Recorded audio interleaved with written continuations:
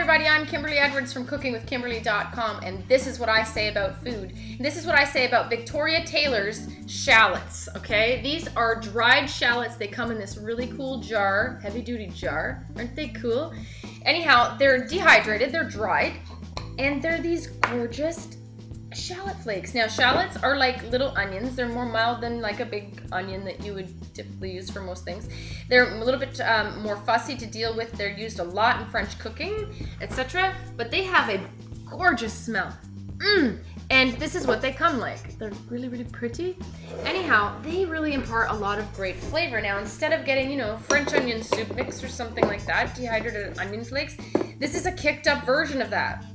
Okay? Great soups, stews, dips even. If you put these in your like sour creamy dips, it's just gonna soak up that liquid. They're gonna, you know, rehydrate and be just so flavorful. These are really, really good.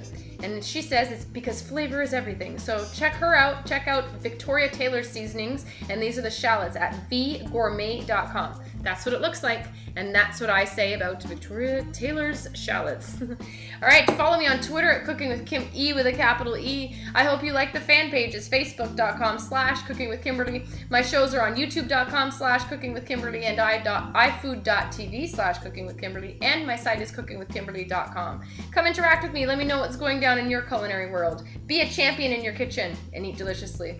Bye.